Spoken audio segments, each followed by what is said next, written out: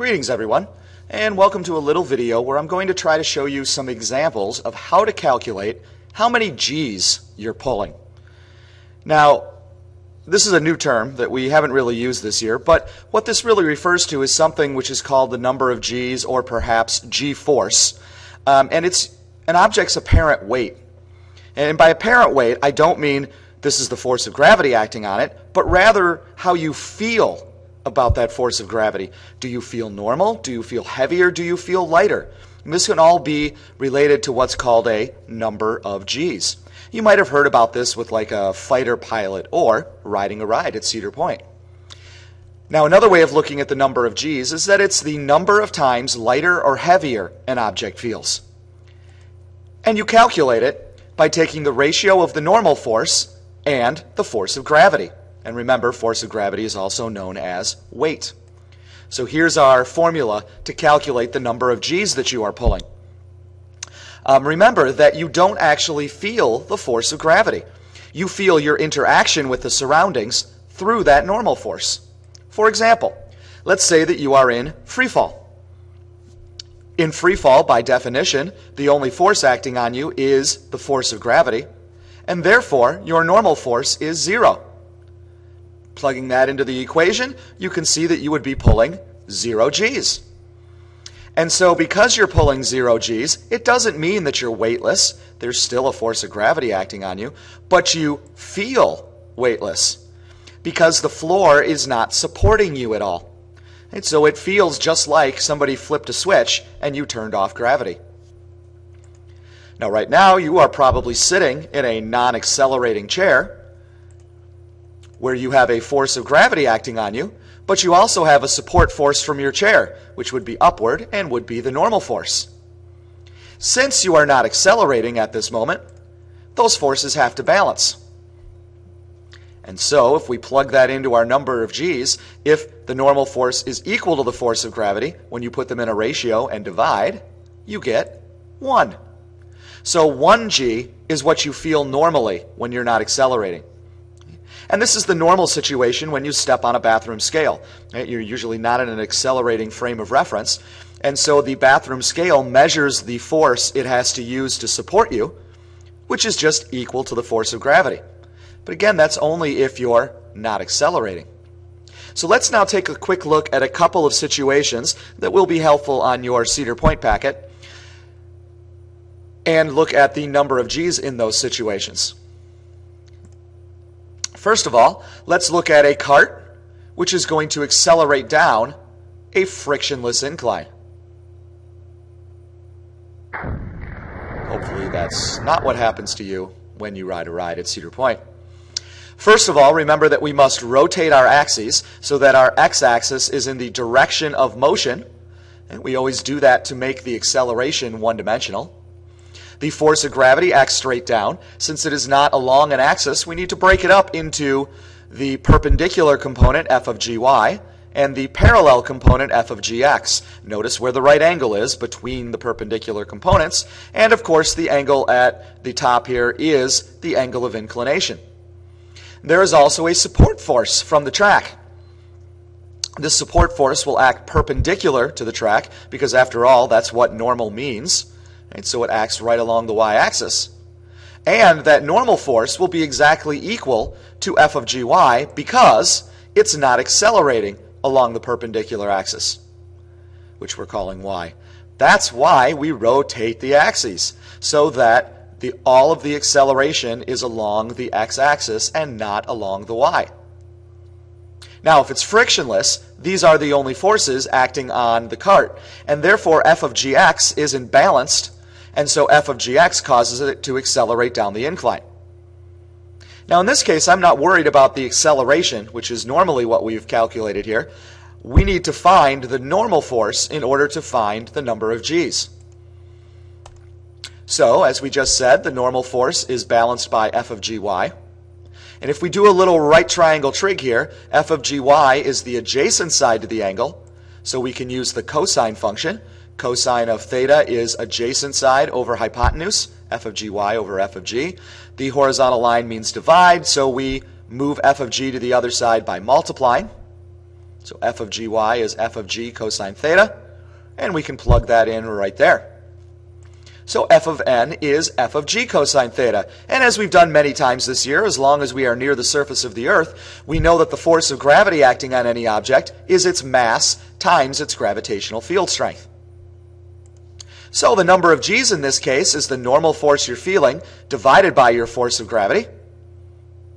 The normal force you're feeling is mg cosine theta. The force of gravity, or your weight, is mg. They cancel. And so your number of g's is simply the cosine of theta.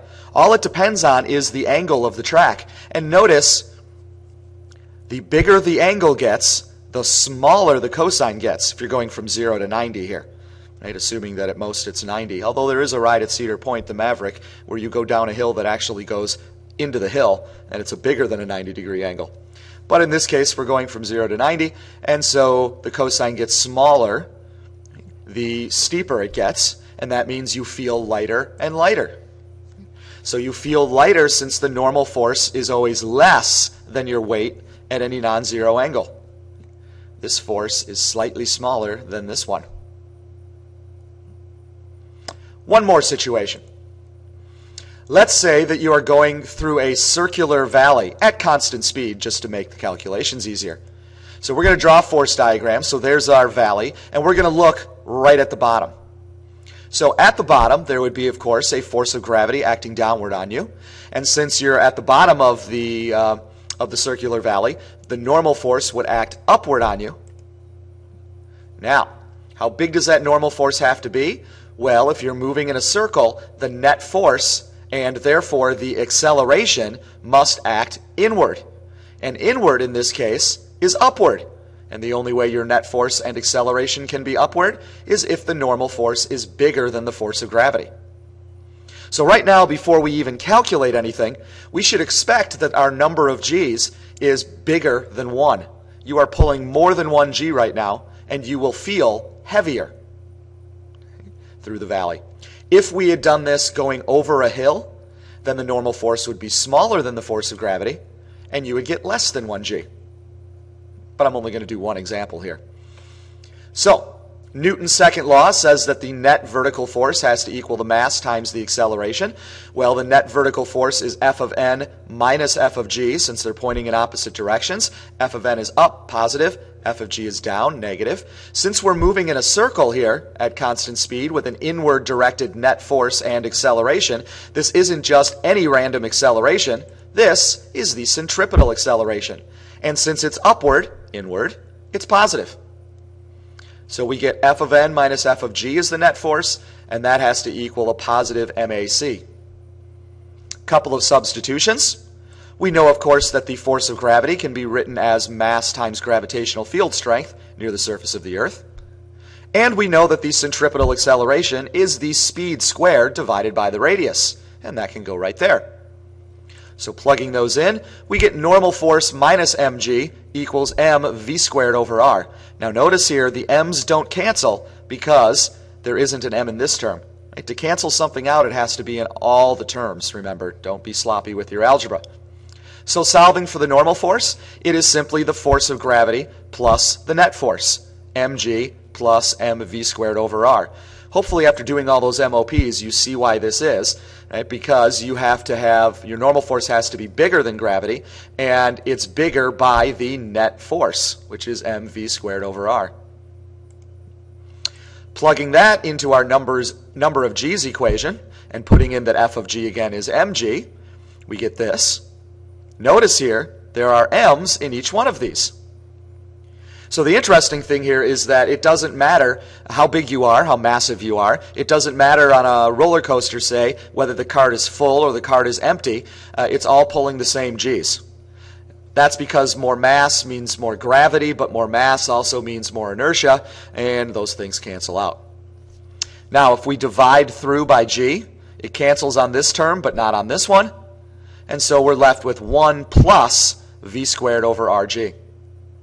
If you were going over over a circular hill, the only difference would be that your acceleration would have been negative because it would be down, which would be inward. So there'd be a minus sign here, here, and here. So notice whatever this is, you're going to end up adding these and getting a number of g's bigger than 1, and so you'll feel heavier. Going over the top of a hill, it would be 1 minus this, so you would end up with a number of g's less than 1, between 0 and 1, and so you would feel lighter. The faster you go, the more g's you pull. And so this is the kind of calculation they have to do for a fighter pilot, say, or an astronaut, so that they can, if they're going too fast through a circle like this, they can end up actually blacking out, and that's not good if you're the pilot. But at Cedar Point, the most you can do, I believe, is on one of the roller coasters, you sometimes pull as many as 3 to 4 g's, which means you feel as you go through the valley as if you are 3 to 4 times heavier than you actually are, which can be quite painful on the legs depending on how you set things up. So hopefully this has helped you understand how to calculate the number of g's on your Cedar Point packet. Get that thing finished, get it turned in, and if you're a senior, finish physics.